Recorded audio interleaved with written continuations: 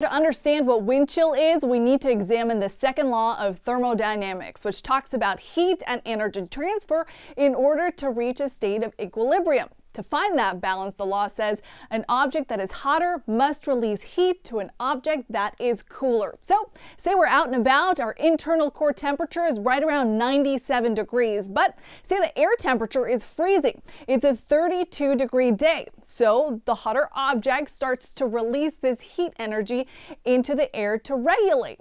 However, there's this little layer that forms around our bodies where that temperature is regulating. It's going from the hot to cold, so it doesn't feel so bad. We get this thermal protective layer, kind of like an insulated barrier around our body.